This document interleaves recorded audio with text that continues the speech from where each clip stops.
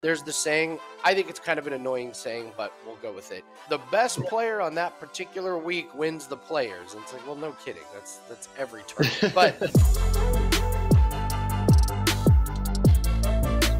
Scottie Scheffler is your defending champion of the Players. And he's also the winner from last week. He will take on Rory McIlroy, Xander Schauffele, Justin Thomas, and everyone else from this loaded field at the Players. Welcome to Tea Time.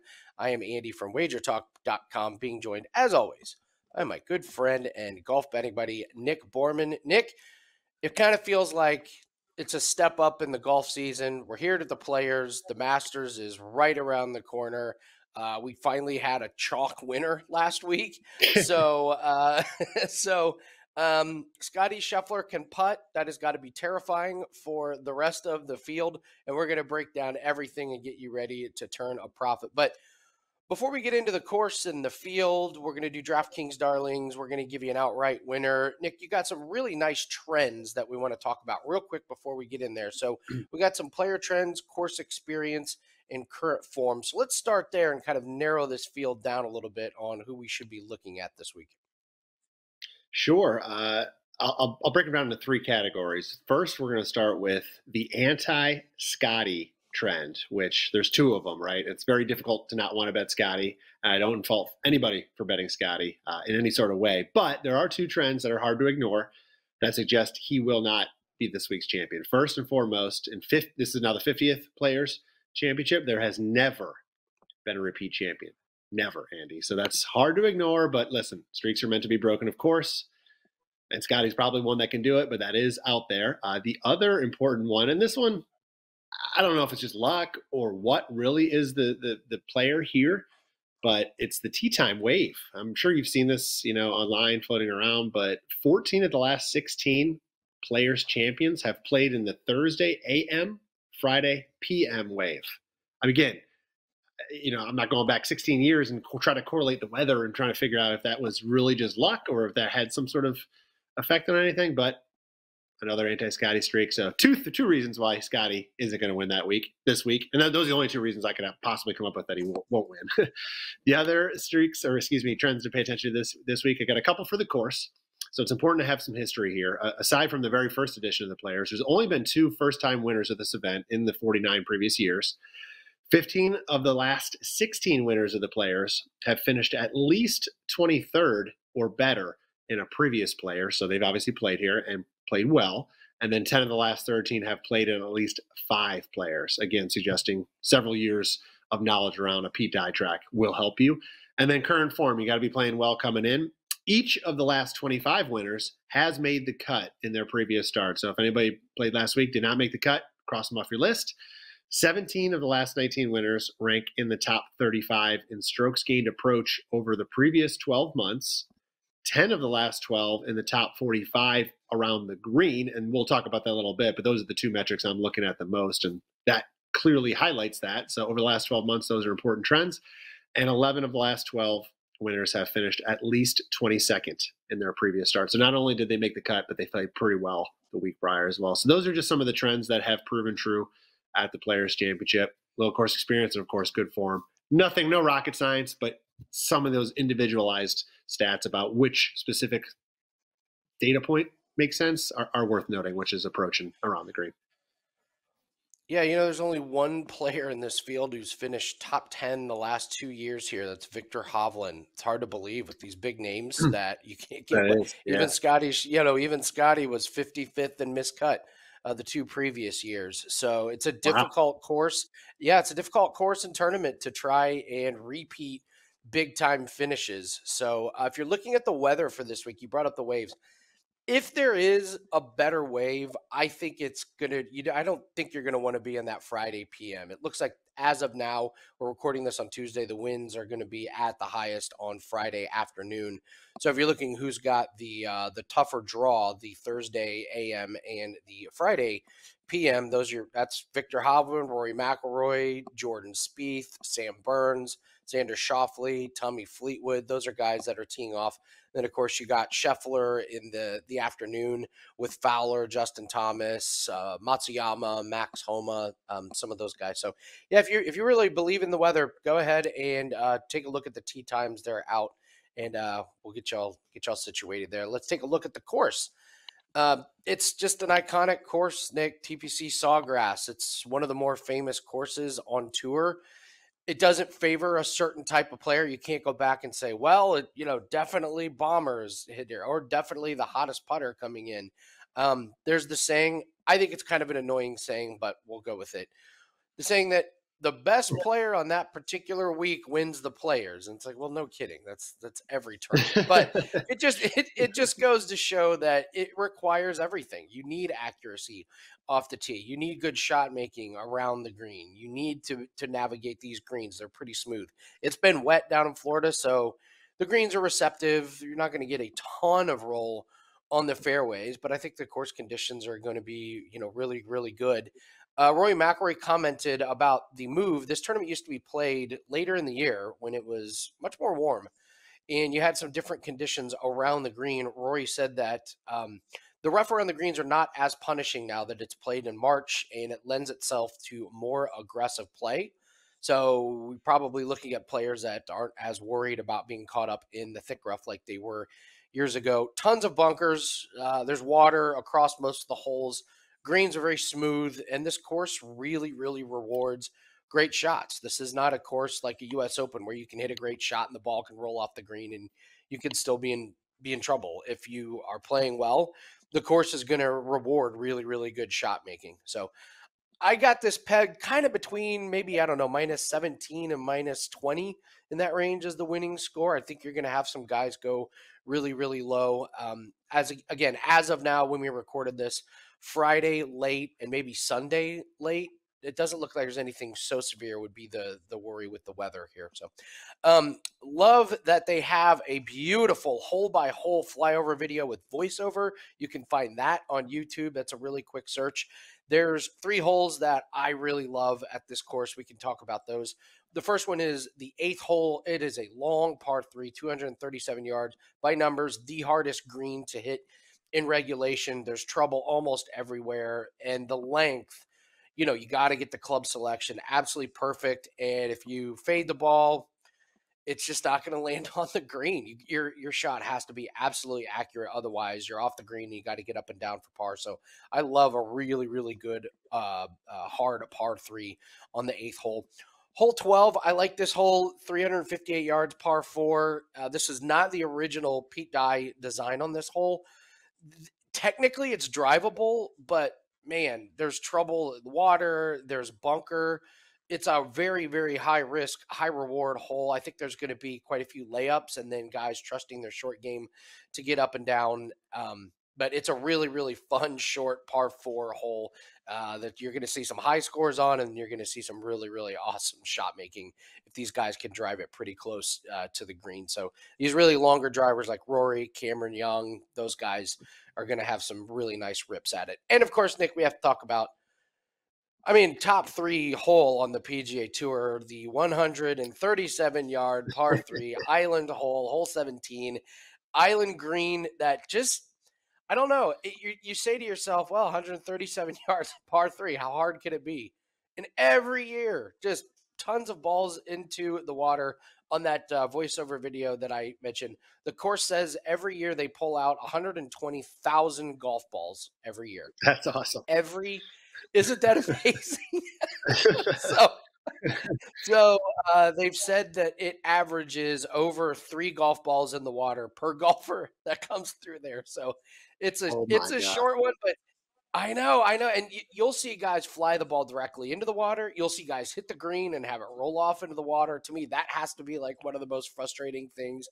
And then on top of that, I don't think the drop zone is very easy. I think the drop zone. It's not like you just, yes, and it's not like you just walk up and pitch it on there. No big deal. So it's a brutal one. We've seen some monster scores on this one. So Nick, what's your thought on this course here? You hit a couple things right on the head that I kind of want to reverberate. It's you mentioned this is Pete Dye shtick. He really rewards good shot making, and accuracy is his thing. He doesn't care about too much about length. But you're right. If you hit good shots, and you've seen this in low scores over the years, the course will reward you for those. But if you miss by a yard, then you're going to get penalized pretty severely, and double can quickly come into play. I'm going to add one more thing about, you mentioned the rough, and the general idea that the rough is a little bit less severe this time of year. Well, Bay Hill's not too far away, and we saw how Blatt played last week because this particular winter has been a little wetter than normal. So I am curious to know, how it's going to actually play this week. But those guys really did struggle. There were some really deep spots, especially by the end of the week, with some of that rough last week. And winning score, you mentioned where you thought it might be going this year. Last year, Scottie ran away with it at 17 under was the score. He was 5 shots clear. And there was only 4 players that reached 10 under par. His score was the second lowest total dating back to 1996. So it's generally not a course you're going to get many, at least, into the double-digit under par area. But again, we don't know how it's going to necessarily play yet. But I do think the rough will be a little bit thicker than you would normally see this time of year. That's kind of all I have for you to add on the course, and we'll get here next, I guess, into the field. Absolutely. If you're enjoying the gambling content, please hit the like button and subscribe. Make sure you get notified when all of these videos pop up on the WagerTalk YouTube channel, and leave us a comment. We love the comments. We love seeing who everyone is on this week. Going to be a lot of different picks, I'm guessing, in the comment section for this one. So tell us head-to-head matchups, who you like to win, what are your best bets, best field of the year. So join us in the comment section. We've got a great community here on Tea Time. So hit the like button, subscribe, and leave us a comment. And we have a special that we are running, and you can get this on both my page and Nick's page at WagerTalk.com. We're going to run a special for 30 days of golf plays. You get both of our plays, and it runs all the way up until the Masters, Nick. So they're going to get the Masters plays included with this. So we want to do a special where you're going to get the players and the Masters plays. Nick is coming off of a beautiful 5% win on Scottie Scheffler to finish in the top 10. I'm coming off 4% win. I had Scottie Scheffler over Rory McIlroy. So pretty nice, easy wins for us there. So it's been a really, really good year of golf betting. So you can take advantage of that. No promo code needed. Just go to Andy Lang at WagerTalk.com or Nick Borman, WagerTalk.com. You get both of us, and let's just keep the profits rolling here. So let's get into the strokes gained, Nick. Finally, someone comes off this graphic. Let's take a look at total strokes gained, and what can we decipher of this? Who's hot, who's not, and who are we looking at for this week? I've been waiting all year to see Andy, this graphic means something. It actually does help predict some winners. So finally has come to fruition, although nobody really likes the true plus 600 favorite to win. I usually like the 25 to 50 sweet spot range, which you can see is a lot of these guys in the bottom half of this graphic. But I digress. Of course, Scottie leads the way. Whether you look over a long sample, you can go back 24 months, or you can probably go back even longer, but 12 months, 6 months, 3 months, it doesn't matter. He's up at the top, and rightfully so. The guy is just head and shoulders above everybody else in terms of ball striking, and his putter has always held him back, but he putted great last week. He gained strokes putting, and that shows how much better he is in the field when he actually putts well. So it's a scary thing. But as you can see here, the list is sort of like the odds board. There are a couple anomalies on there. Justin Thomas, if you look over a 12-month period, you're not going to find him in the top 10. Obviously, he had a rough year last year, but he's been trending and playing very, very well as of late. So he's down there in my notable section. I try to highlight guys that might not fit the top 10 over the last 12 months, but are trending in good directions or have had recent good results. Viktor Hovland is a guy you mentioned earlier, Andy. Obviously, FedEx Cup champion, played excellent in the fall, hasn't really teed it up much. So his numbers may be skewed a little bit, especially in the last 3 months window. As you can see, that's dropped off quite a bit. So 1 or 2 bad results can kind of, change that and from what it really might be. So I'm a little hesitant on him this week. Fleetwood, another guy going in the wrong direction. He was really bad last week. Jordan Spieth, he's just flash, man. He just, you never know what you're going to get from him. You're going to get a 62 and you're going to get a 78. So you never really quite know. But Rory, another guy, obviously, what's crazy to me this week is how far he's fallen as far as like odds. Like normally he's in the 9. I say fallen like it's a big number, but 14-1 on Rory is kind of rare. Usually you're under 10-1. I think we saw that last week. I think he was 9-1, maybe at best 10-1. So I know it's a slightly deeper field. But Scottie in this field is actually a lower price point than he was at double the size. Last week he was plus 650. This week he's plus 550. So just tells you everything you need to know right there. So this is our top 10 this week going in. A lot of these guys will be guys I circle in on, whether it's outrights or top 10s or top 20s, but they're all the guys I'm looking at for one reason or another. And there'll be a couple on there. I mentioned maybe Victor. I might leave off the betting card, but that's your top 10 for this weekend. Let's take a look at some players that can trip you up. These are higher priced players that I think are going to be popular bets this week. And just telling you, I think these guys are going to give you some problems here. And I don't know. I almost didn't put Rory McIlroy in here because who's betting on Rory at this point? He's been awful. He's been absolutely awful. When you go to Data Golf and you put in total strokes gained, he's going to pop up in the top 10.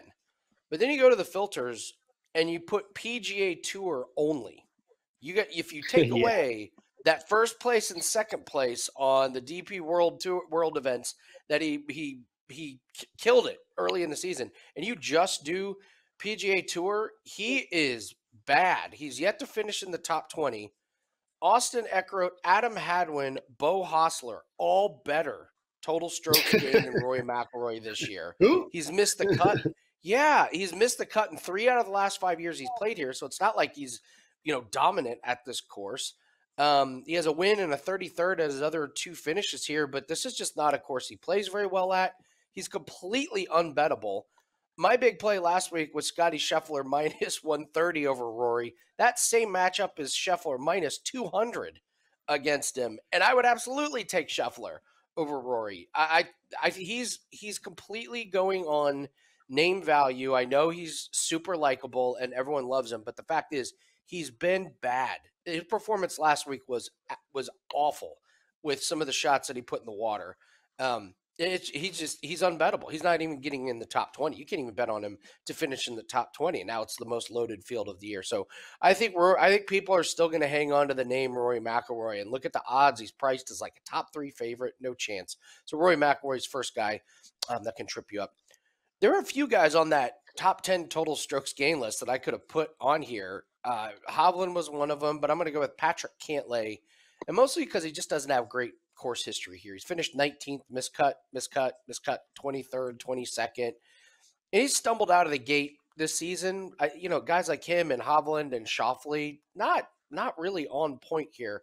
So he has one finish in the top 10 this year. He's 15th in total strokes gained, and he's priced as a top 5 guy. I'm just not going to be betting on him until he's shown that he's really going to compete with these guys. I mean, right now, I can't take him to be in the top 10 to compete with some of the other guys on this field. I mean, him versus Scottie Scheffler, no way. So Patrick Cantlay is going to be a guy that, I think he's going to be a guy that people will put in there again, name value, and I'm not buying it. So I debated with this third one. I'm going to go out on a limb and go with Sam Burns. Listen, Nick, I was ready to buy into him. He had 4 top 10 finishes in a row, and he looked like he was well on his way to a really good finish last week. And that last round was alarming. And Sam Burns has always been plagued with inconsistencies. And that last round he had was like, oh my gosh, is this a sign of things to come? He fell all the way down to 30th. And I know he has not done well at this tournament. 35th, 26th miscut his last 3 appearances. His total strokes gain numbers are great, but I just thought that was a gigantic red flag that last round. Maybe I'm overreacting, but we've just seen this guy just have really good finishes and then just really clunky bad ones. So I think you're rolling the dice with Sam Burns, but when you're looking at the rankings and you're looking at the total strokes gained, he's going to be at the top of lists. So I think people are going to put them in lineups. I think they're going to bet on him, and I'm just saying I'm not ready to bet on Sam Burns just yet. I hope I'm wrong. I hope he rips off another top 10. That would be great if he consistently goes up there, because we could use more guys consistently finishing in the top 10, but Sam Burns is not going to be a player that I bet on. So Rory McIlroy, Patrick Cantlay, and Sam Burns, 3 players that I think can trip you up. Nick, let's take a look at one of these guys that you think has a chance at an outright win. Who do we have circled for this week? I always sweat through your segment, Andy. Thankfully, I'm not circled in on any of those guys that you were avoiding, so that makes me happy. One guy I am circling in on here this week is Zalatoris. So obviously he's coming in off the injury from last year. He had back surgery, and understandably so. I've avoided him. I think a lot of people have avoided him as far as betting because you don't really know what you're going to get. Right? He came back at the unofficial Hero World Challenge. He finished dead last in that event. That was in December. He then missed the cut in his first official start at the Sony Open, but he showed signs of life the following week at the American Express with a tie for 34th. And I think you mentioned that. You highlighted that on one of our previous shows.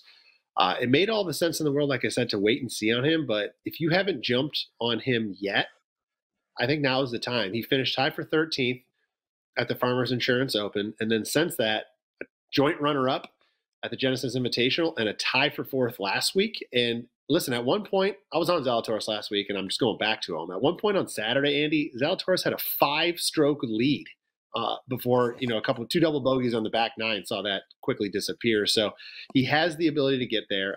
And I was loving life at that point. It was very short-lived. It felt like an hour. I was like, all right, this is great. And then 30 minutes later, I'm like, what the heck just happened?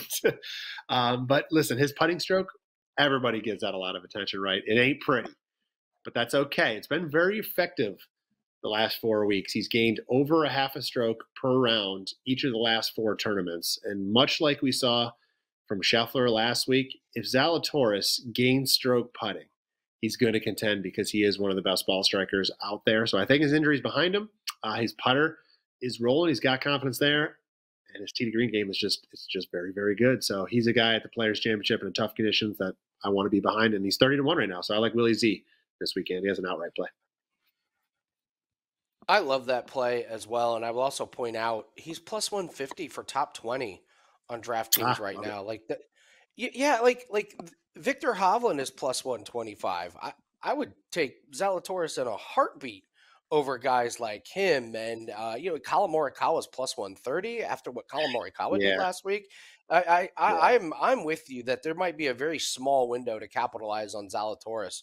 If he rips off one more really, really good finish, I think the cat's out of the bag, so I agree. I agree completely that this is a great pick for this week. So that is your outright winner. Make sure you hit the like button and leave us a comment.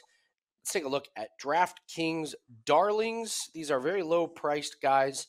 And my full lineup is on a free article on my profile page on WagerTalk.com. And Nick, I found a way to put Scottie Scheffler into the lineup. He's by far the most. Yeah, that's it. You just kind of have to. So I'll start with Andrew Novak at 6,400. Listen, this is a guy who has not played great at this tournament, but his last 3 tournaments. Let me read you this guy's finishes this year. Here's how he starts the year: miscut, miscut, miscut. The next 3, 8th, 8th, 9th. What is that? Yeah, what is that with Andrew Novak? So at 6,400, it's worth a shot. Maybe he had a little change in his swing or he picked up something. I don't know. But this is a guy that's finished top 10 in his last 3 tournaments. It's a loaded field, so I don't expect the top 10 finish. But if he gets us weekend points, 6,400 is a steal. So Andrew Novak will start off there. Austin Eckroat, 6,500. He won 2 weeks ago. I had him pegged as a gigantic fade the next week because it was an obvious letdown spot, and he finished 36th. I thought that was a very, very impressive, respectable performance coming off of an unexpected win. He's only missed 1 cut out of 7 tournaments, and he's top 40 in strokes gained in this field. He's better than McIlroy and Hovland in total strokes gained, and I get him at 6,500. So Austin Eckroat will make my lineup. And finally, Denny McCarthy at 6,900. He's played really good here the last 4 years. He's made the cut all 4 tournaments, including 13th last year, and he's made the cut in 6 out of 7 tournaments. So again, we get these guys to the weekend and they can get us some weekend points. He's going to be steal at 6,900. If you want to go to my profile page at wagertalk.com, free digital download. It's a free article. You can see my full lineup in there that includes Scottie Scheffler. And it may or may not include Will Zalatoris as well. Actually, it does. It does. Just to further solidify your Will Zalatoris pick. I agree completely. I'm all in on him. Let's take a look at a finishing position, Nick, real quick. And just want to remind everybody we're running a special. You can get myself and Nick's golf plays. Both of us from now all the way through the Masters. Nick and I are coming off of some fantastic weekends. 9-4 for me in head-to-head matchups. Nick is coming off a 5% cash. He's got another 5% cash that is up right now at WagerTalk.com. No promo code needed. All you need to do is go to my profile page or Nick's profile page on WagerTalk.com. It's a fantastic deal, Nick. Congratulations on your 5% play, and this pack is only $99 for both of us for 30 days of golf plays. It is an absolute steal, and there is no better time to jump on board. We've got the Players, we've got a couple tournaments, and then the Masters, and you're going to get all plays from both of us at WagerTalk.com, myself or Nick Borman's profile page. It works on both. So, Nick, tell us a little bit about your 5% win last week. You were on Scottie Scheffler. Tell us what you have up at WagerTalk.com, and then give us your finishing position bet for this week. There's nothing better, Andy, than when you have that kind of a top 10 finish on a guy like Scottie, and he's, 4 shots clear of the field on Sunday, when you just don't have to sweat a dang thing. So it was nice. I've had it go the other way where you're sweating it, and then all of a sudden 2 bogeys in the last 2 holes and you're out of sight of whatever leaderboard. So yeah, it felt good. I am back to another 5% this week. It's my 3rd of the season thus far. So I don't do a lot of them, but I do feel good about a spot this week. And if anybody's interested, we also have MLS in full swing. Had an awesome week last week, back to a profitable season again as we go for our 6th straight winning MLS season. $2.99 full season all the way through the MLS Cup in December. Let's take a look at a finishing position here. We talked about Will Zalatoris. That's a great bet for an outright. You can also get a good price on top 10. What's a guy you had focused on a top 20 finishing position here? Yeah, this one's probably not going to surprise many people if you were watching last week, because he was, in the mix on Sunday. It's Russell Henley. He played great last week at the Arnold Palmer, and I like him to carry it over. I mean, he fits the profile of guys likely to contend. He lacks distance off the tee, but we started talking about in the course how, distance really doesn't matter around here. It rewards accuracy, and Henley really, really has that. Avoiding trouble in this type of a tournament is more important than making bogeys, or making birdies. So it's something I look for, and Henley's very good at that bogey avoidance. Dating back to the Players last year, this is crazy. Henley has played in 21 events. He's finished in the top 20 in 14 of them, so 67% of the time. That's great for a guy like Russell Henley, who doesn't get a lot of screen time, doesn't get a lot of notoriety, whatever you want to call it. So he's just that under the radar. He's going to be on that second page of the leaderboard. I mean, 67% of the time. And we're getting 2-1 on our money for him to do so again this week. He gains strokes both off the tee and approach nearly every week he tees it up.